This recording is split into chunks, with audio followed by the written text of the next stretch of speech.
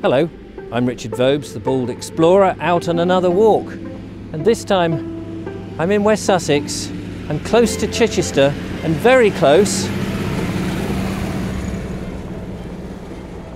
to Goodwood.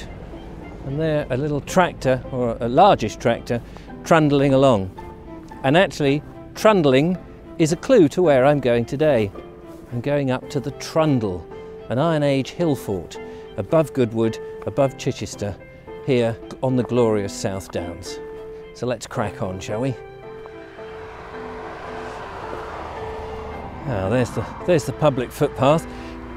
I've not done this myself before, coming up to the Trundle, so this is a first for me, as it may be for some of you.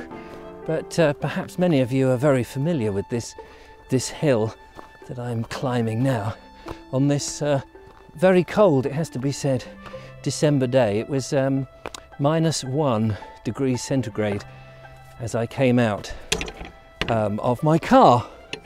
Let's open up the gate, and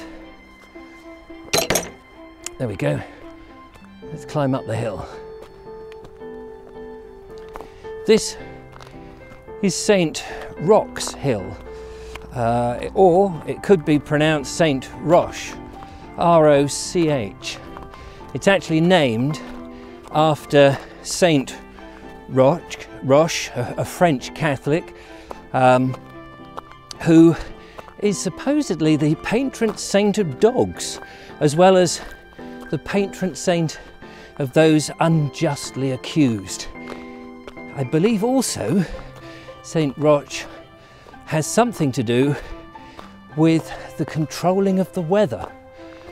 The reason the hill is called St Roch in English, or St Roch in French, and my French pronunciation is never good, is because there was a chapel at the top of this hill within the Iron Age hill fort, and it got its name because the chapel was dedicated to St Roch.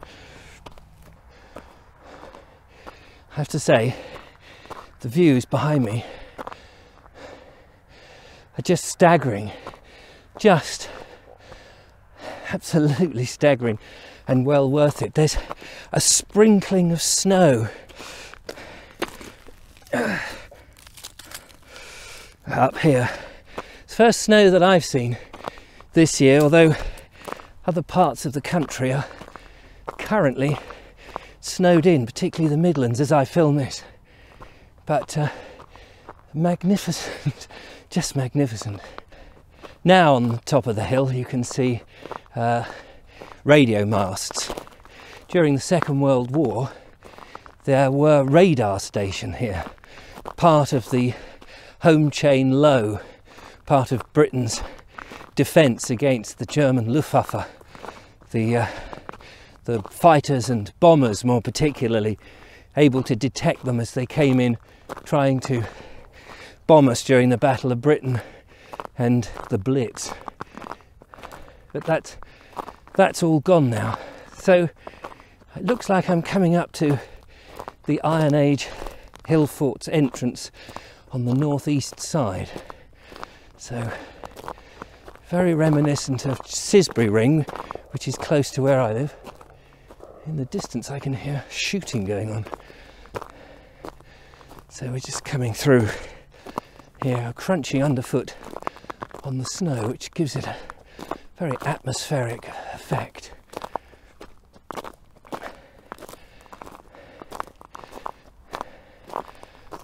Now, if I climb up onto one of the ramparts here, we should see a better view, because if you are interested in the races, horse racing at Goodwood, you could definitely come up here, and you get a splendid vantage of everything that's going on, and of course it's free. You probably just need to get a car parking space somewhere. No doubt the little car park there would be full.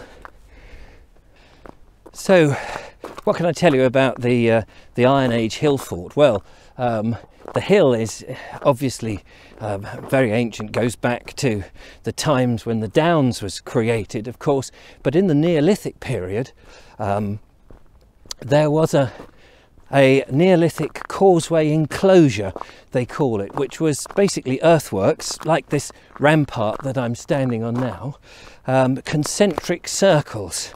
So I think we're talking about 3000 BC, something like that. Concentric circles, a number of earthworks. Now, quite what they were for is anybody's guess, and of course when archaeologists or historians don't really know anything of that sort of thing, they just say, well, it was a ritual, it was for ritual purposes, and possibly it was. We don't really know.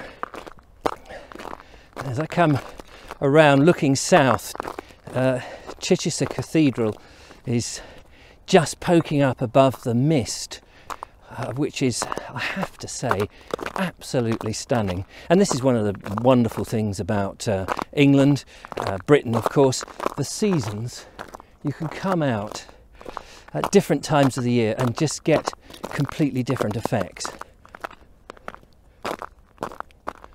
On my left, you can see the transmitters and the trig point, of course. Not only was there the Neolithic enclosure and then the Iron Age hill fort. Of course, during the Iron Age, at the end of the Iron Age, you had the Romans coming in, and the archaeologists have done some digging here, and they found at least 15 square platforms, which suggests that they were Roman bases for some sort of buildings, some square sort of buildings, no doubt.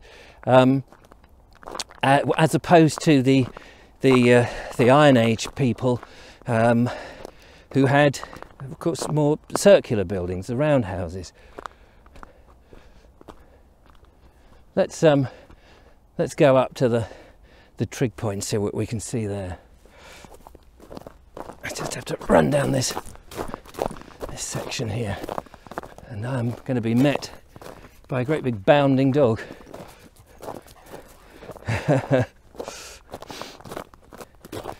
As I make my way up to the trig point, another interesting thing that took place here.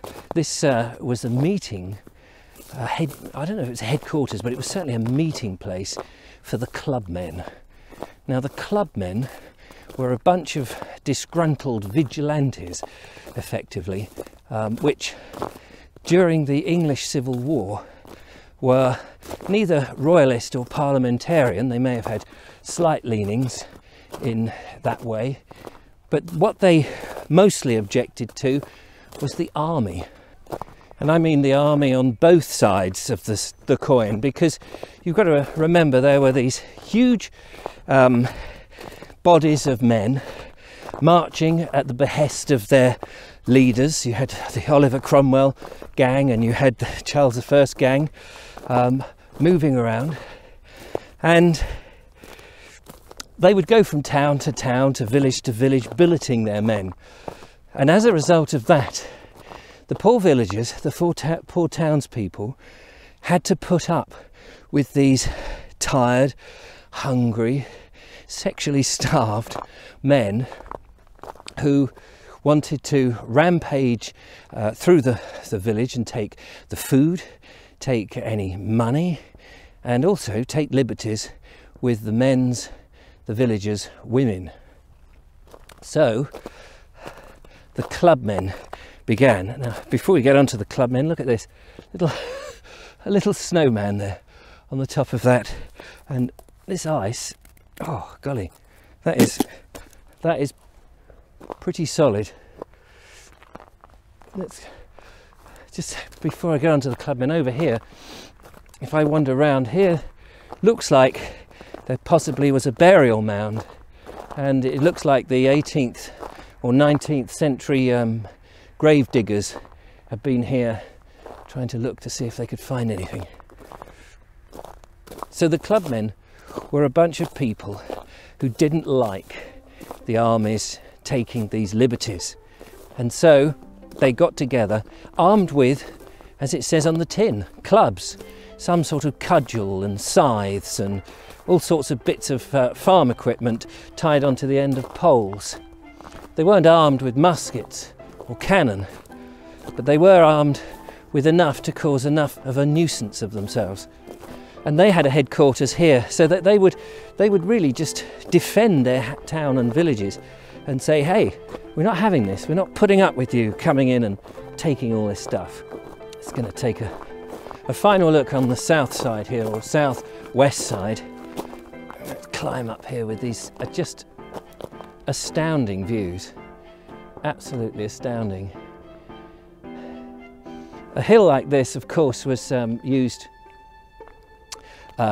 during times of war, and we had a very interesting relationship with France, and because you can't today, but you could see the channel. It was a great lookout place, and so acted as a beacon. If the French were coming, the threat of invasion, the villagers could light fires and warn people. So if you saw a fire on the top of a hilltop, what better way than to know that there was some sort of invasion going. And I believe in 1745 the beacon was lit, but I believe mistakenly, and it caused all the villagers around a lot of trouble and worry. So anyway, I hope you've enjoyed my little walk around up here. Certainly worth coming out just for the views again, trying to do my best and get out as often as I can in sometimes this fantastic weather and sometimes rotten. Anyway, thanks for watching, and I'll see you on the next one.